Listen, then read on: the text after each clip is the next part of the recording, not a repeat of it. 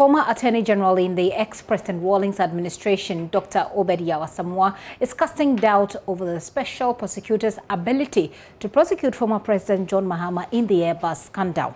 Martin Amidu, as you may well recall, in the corruption risk assessment reports on the Japan royalties deal, had identified Mr. Mahama as government official 1, explaining he hadn't interrogated the former president because he was preparing for an upcoming election. Dr. Obed Asamoah tells my colleague Benjamin Akakbu the Special Prosecutor does not have the requisite evidence to prosecute the former president. Will be abrogated and thrown out. I mean, really, this is one of the most obscene acts.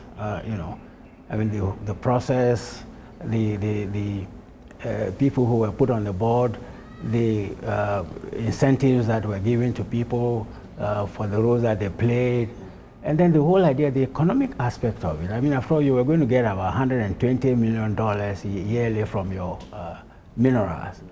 Now, you've just somehow put all that together and, you know, put it out somewhere for so many years. You know, you would have been better off taking the $120 million every year for many years instead of, you know, coming out with a program whereby you would only be getting about $500 million. I mean, right. I've listened to some of the analysis, and it says that within 2 years, if you look at the royalties we get in this country per year, yes, within 2 years we should be getting around the $500 million that we're staking our royalties against. Yes. So, but you spoke about, you know, those on the board and all of that. Let's talk about Osafo Mafo's son, for example. Is it not a matter of merit qualification? He is one of those, and it's been said. Gabi Asare Otridako and others in the MPP have said that if he is qualified, let the person do it. What is the problem with that? Well, was there open competition? That is the issue. They suggest there was. Well, and that he qualified, having gone through the systems. Well, they will have to demonstrate to us, because there are so many others who are qualified who never heard about it. You know, so I think that is where the problem is. Right. You know, but I think that that whole deal has to be thrown out. I mean, really, taking it back to Parliament is a waste of everybody's time. The Special Prosecutor, though he was not meant to do this, also added that he suspects, in fact, to quote him, he surmises that government official 1 is John Mahama. I'm sure you followed the Airbus scandal and everything to do with it. How do you feel about that? Well, there isn't any specific mention of him, of John Mahama. Although if you read the report and all that, it kind of points at him.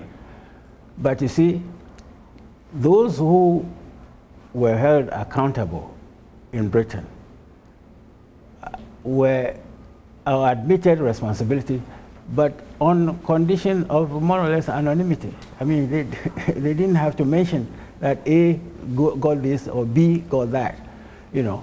But in any case, that whole project was under the NDC government, and somebody within the NDC government was responsible for getting that money. So, I mean, there's no way NDC can escape responsibility, you know, for it. I mean, so there's no extricating the NDC from the No. I can't see how they can extricate themselves from that.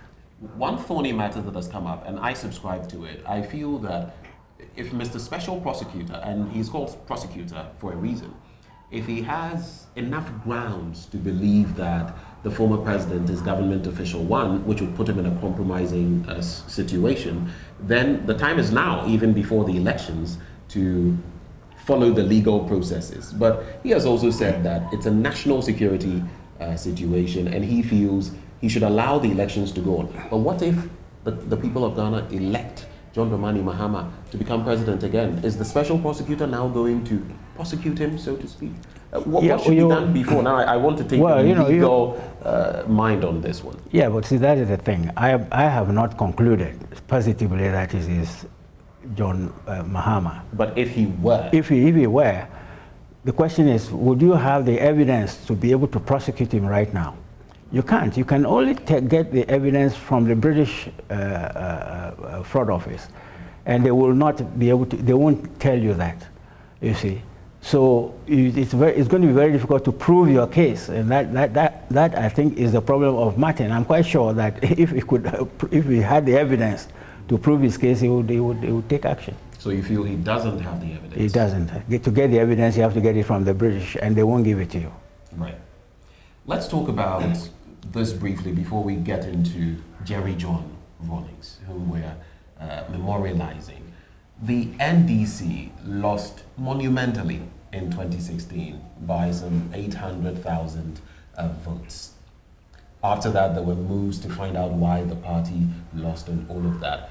Do you feel the NDC, your party, and I know you at a brief moment left the NDC, formed the DFP, came back to join the NDC.